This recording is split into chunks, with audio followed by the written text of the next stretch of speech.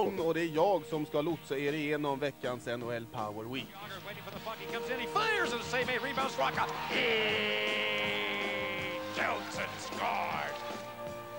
Theo Fleury berättar om flytten till Peter Forsbergs Colorado. Gotten respect from the other teams and you know, it's the reason why I'm able to do the things that I can do out there. Veckans internationella NHL-profil är Toronto Sergei Beresin. Och naturligtvis summerar vi kampen om Stanley Cup.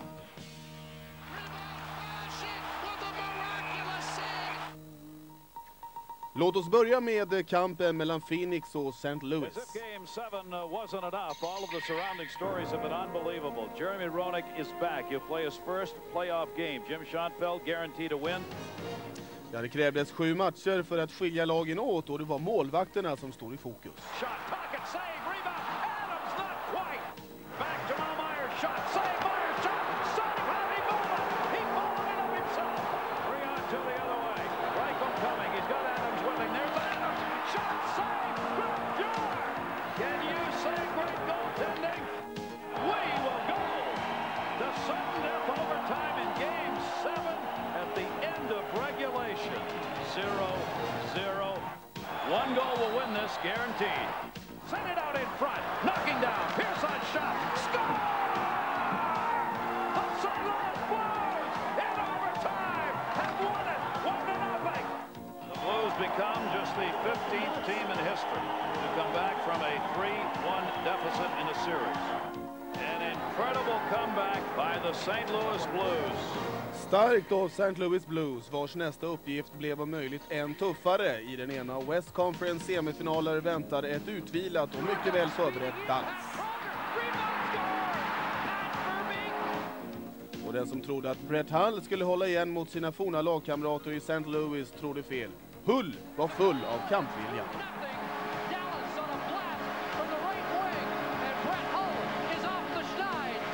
Dallas målvakt Ed Balfour tog samtliga 23 skott som avlossades mot honom. 3-0 till Dallas i match nummer 1. I match nummer 2 fick St. Louis äntligen hål på Balfour. Ledning 4-3 inför tredje perioden, men Dallas skulle återställa ordningen. Here's Brett Hull from the angle. Lets it go. Block the save. Right back. Here in London. And Dallas has tied the game at 4. Dallas Joe Newendike missade möjligheten att avgöra i tredje, men tog revansch på övertid. Shot, score!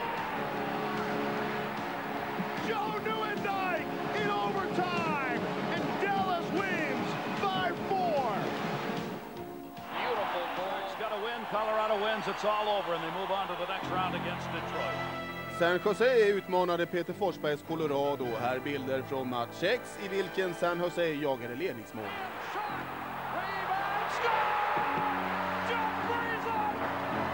Jeff Friesen gjorde misstaget att jubla för tidigt. Från sin plats i utvisningsbåset fick han se Colorado i effektivt 5-4-spel.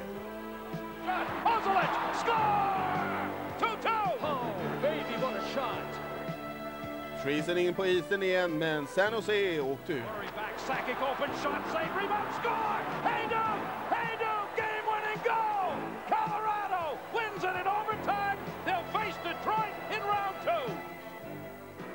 This is a fierce rivalry, even though these two teams are playing for only third time in the playoff history against one another. This heated rivalry renews itself here tonight. Colorado mot Detroit i West Conference andra semifinal. Steve Yzerman, Theo Fleury, matchens första målskyttar. Shot by Foot.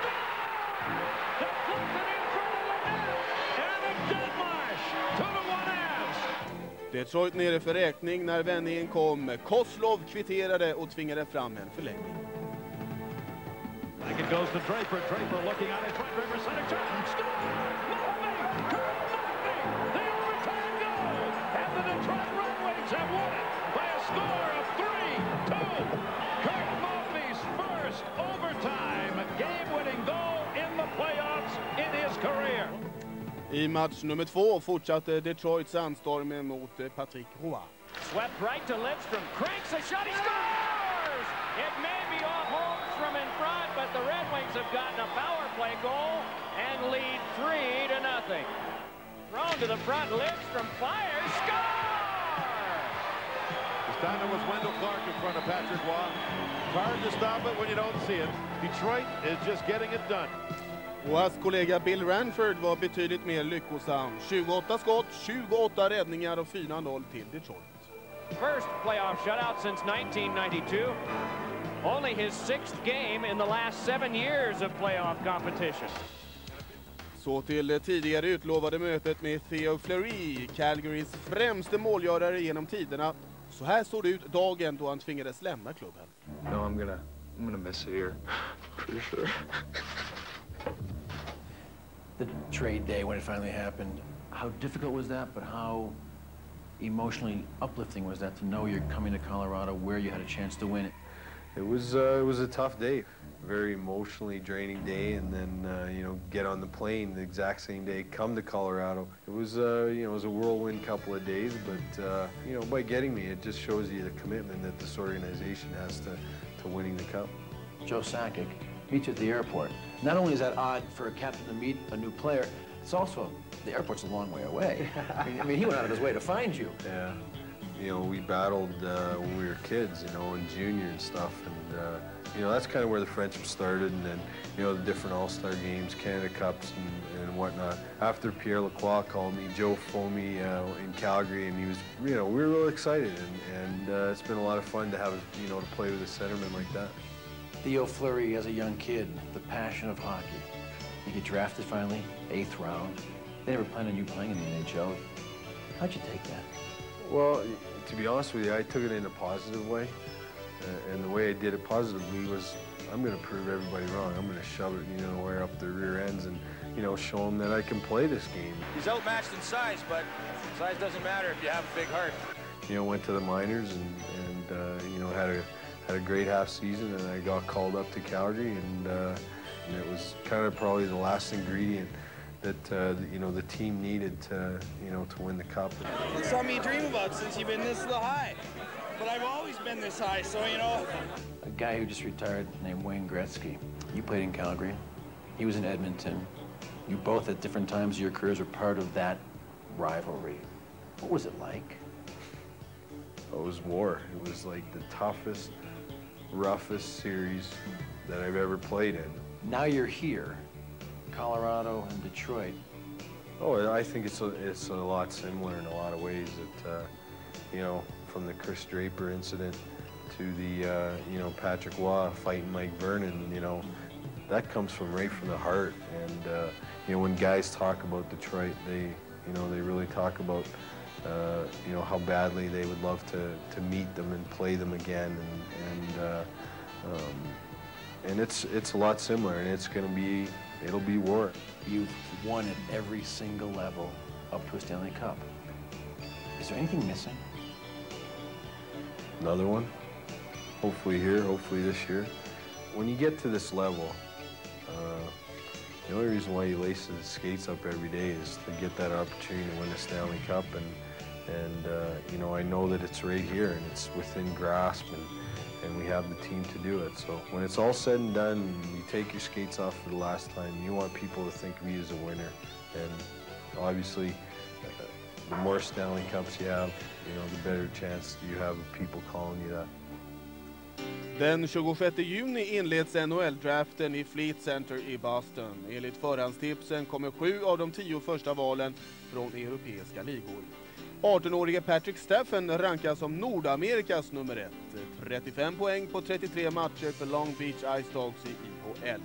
Pavel Brendel spelar för Calgary Hitmen i juniorligan WHL. Han rankas som nummer 2. I feel pretty good and excited, but I just play season and I'm doing pretty good now. Jamie Lundmark representerar Moose Jam Warriors i VHL. Rankas 3 efter 40 mål och 51 assist den här säsongen. It's been working for me that I'm just going out and playing my game every night and trying to be as solid as I can.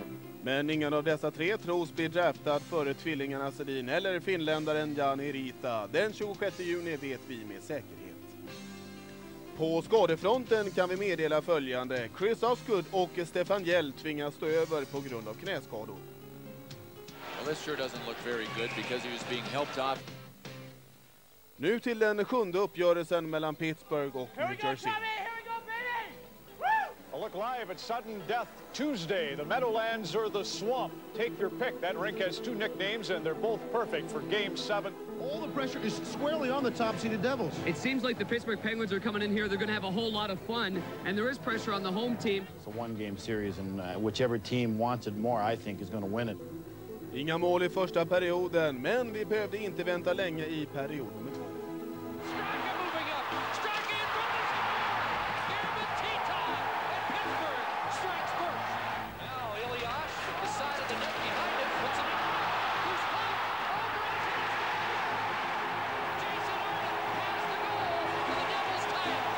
Straka bowling back in left side, great pass, Kovalev, he shoots and scores! But you know, Yager has become such a champion. Here he is again, moves in, gets into Herdina, he shoots and scores! Jan Herdina! This is huge, absolutely huge, going to the locker room with a 3-1 lead and only 20 minutes left for the Devils to bounce back. Dave Andrejchuk gav New Jersey hopp i tredje perioden. Bara hopp, inget mer, för Martin Straka avgjorde. Pittsburgh vidare. Shot stop, rebound, score! It's Martin Straka, and with 5.5 to go, Penguins lead 4-2. What a reaction from Straka, sliding along the ice. Oh man, 2-on-0 break from the blue line in. And the fans are headed for the exits. Celebrations already on because the Pittsburgh Penguins have planted the top seed in the East and are advancing against the Toronto Maple Leafs. If you need a Cinderella story in the Stanley Cup playoffs, we now have it, and they're in black and celebrating. They are the Pittsburgh Penguins. It's a big win for us, and you know, we need this win, and you know they were used to the years when Mario was here, and they were used to win all the time. Now he left, and we couldn't make a second round for 5-6 years. So this is big win for us. Toronto slog ut Philadelphia och gick vidare till semifinal i Eastern Conference mot just Pittsburgh. Toronto hade full koll på Jagr och Straka, men glömde bort Dan Kessa. Pittsburgh bring it in. It's center to Straka. Here's a chance. Score! Kessa. He drifted that one by Joseph. Toronto hämtade sig aldrig efter Kesas 1-0. Pittsburghs målvakt Tom Barrasso stoppade allt och i ett sista försök i spel 6-5, mål i öppen bur, 2-0 till Pittsburgh. Pittsburgh Penguins with a 2-0 victory tonight here in Toronto. They've taken a one-game lead in the best of 7, and they win back now, home ice advantage. Förlusten till trots sprudlade Torontos anhängare av optimism. Coachen Pat Quinn var emellertid bekymrad över anfallsspelet och Lonnie Bohonos plockades in i laget.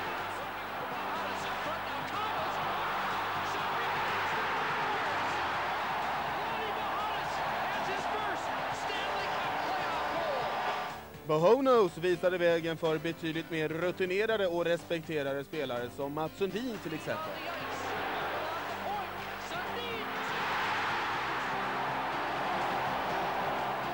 Sundin gets his third point and his second goal of this hockey game. Fans on their feet here as the Toronto Maple Leafs are in Boston. Well, this crowd is going crazy here. These two franchises have met 6 previous times in playoff competition. Boston won the first 5. Here's Allison around Spellick, a shot, score! Jason Allison! Jason Allison makes a move on the key, cuts around in front, it's hit, he scores! Shot there by Pekka, did not have much on it, sent toward the open net. Oh, it's in, up the goal, pushed it in. Well, the Bruins are going to take a 1-0 lead. Alla trodde på ny Boston-seger i match nummer 2, men Buffalo hade tagit lärdom av förlusten. Here's Brown, number 37. Checked by Axelson. Puck put out in front. Pekka with a shot, he scores! Mål från Pekka i första perioden, Curtis Brown i den andra och Dixon Ward säkrade Buffalos utjämning. Dixon Ward looking at an empty net, he scores! Veckans tränarprofil är Toronto Maple Leafs Pat Quinn. Here at the brand new Air Canada Center with Coach Pat Quinn. Pat, you grew up just a stone's throw from here in Hamilton. I imagine growing up you were a Leaf fan, followed the Leafs, and little boy dreaming of maybe one day playing for the Leafs, which you did. In all of your hockey fantasies when you were a kid, did you ever once imagine yourself as coach of the Toronto Maple Leafs? No, not at all. You're right. Hamilton, right down the road, I had to sneak a little set to listen to the Saturday night Foster Hewitt broadcasts, and some of my favorite players, especially Ted Kennedy, he was my favorite. But to have a chance to coach in the National Hockey League and for Toronto, it was just a thrill that I had never anticipated, never thought about. And in fact, last year when I was let go with Vancouver, I thought I'd had enough until I got this chance to do this, and I said, boy, I can't turn that down. At what point did you say to yourself, you know what, I'm a player in the National Hockey League, but someday I'd really like to coach? Well, I really didn't plan on coaching at all. I had not thought about it. I was trying to figure out what I wanted to do, what might give me the thrills that I had as a player when I finished. Barry Ashby had just passed away in Philadelphia, and they were looking for a coach, and mentioned to me that time whether or not I might be interested. I didn't have anything to do, so I took the job, and once I took it, I got hooked. You had a very successful tenure with the Flyers. When you were finished with your career in Philadelphia, you took some time off and went back to law school. Why? I think just probably my preparation from my parents. They always said, don't ever knock off the school until you're sure you got something going. You know, in my day, we didn't earn enough. Today's players can retire after their playing days are done, economically speaking anyway. I don't know why they would otherwise, but we couldn't. We didn't make that kind of dough, so I had always planned that I needed to have something else to do, and more importantly was something to do with my life, you know. And so law school was something that I put off to try coaching, and it just made sense for me to go back then. Well, in Vancouver, you were both GM and president. What was that role like for you as president of a National Hockey League team? When I was in Los Angeles coaching, I thought, boy, it's time for me to try something different in the game. And I had this opportunity come up, and it was a great opportunity for me to be in charge of it all, so to speak. You know, and I had a chance to learn a lot about the business overall, and it was enjoyable. But I always miss that coaching part. You know, when you're upstairs, you're that far more removed from the players and from what happens on the ice, and really what happens on the ice dictates everything.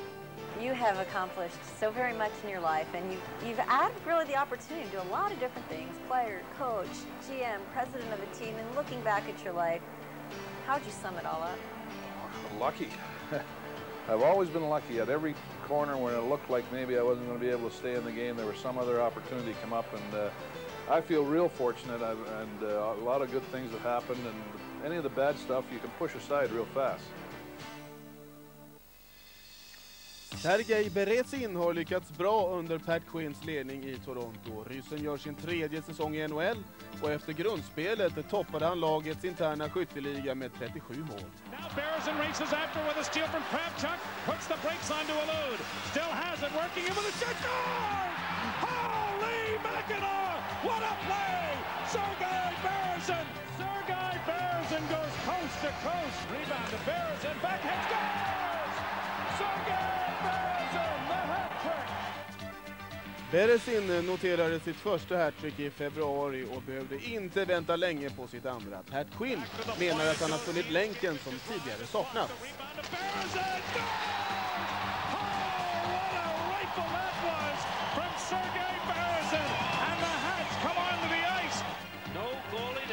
Strapped the pads on, would have stopped that one, Joe. It was an absolute howitzer.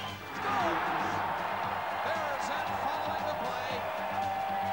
It's his second of the period. For Pat Quinn, it's get this guy out on the ice as often as we can. Sergej Berezin has given us that little element. He's adjusted. We all think he's just an offensive player, but his positioning has really improved. Plus, he's one of those guys that's scary out there. When he gets the puck, he can back you off. Ingen visste hur Berezin skulle påverkas av att spela med ett specialskydd efter att ha fått käken avslagen. Men Berezin, han påverkades inte alls.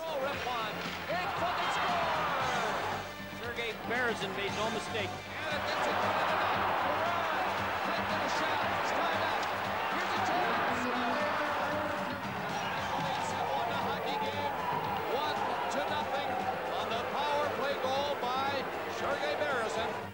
Philadelphia's season is over. En bra målvakt är kanske det viktigaste av allt i slutspelet. Här är de som stoppat och långt ifrån floppat.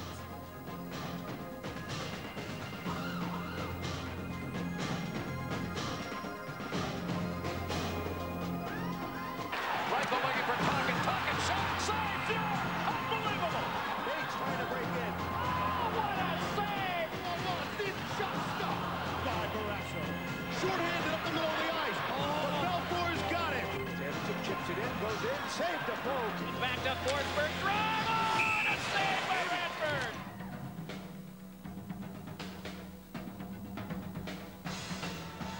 Bodies are crunching and flying everywhere tonight. Oh!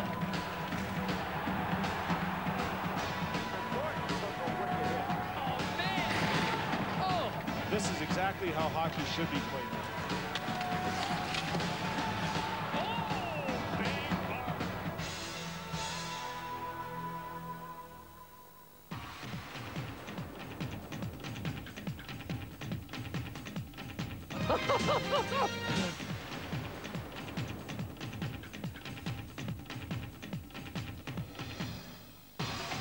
You better brace yourself because the opponent's coming hard. Ooh, that's good stuff right there. I love this.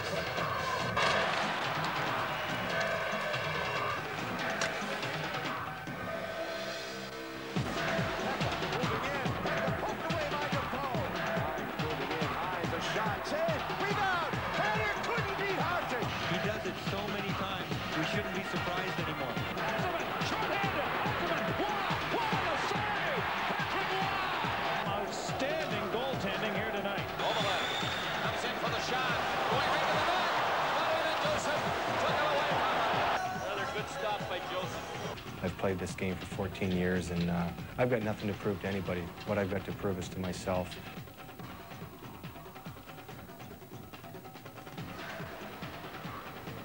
Ozolek shot, save, rebound, flurry, save, rebound, wide of the net, Haydu, second, just got it over through the inside, save again. Look at Scotty smiling.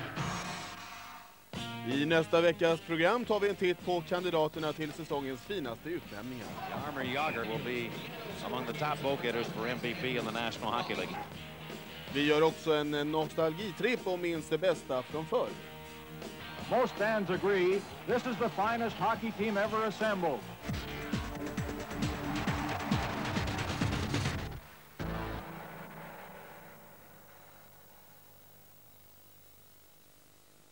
Sändningen från veckans NHL presenterades av McDonald's.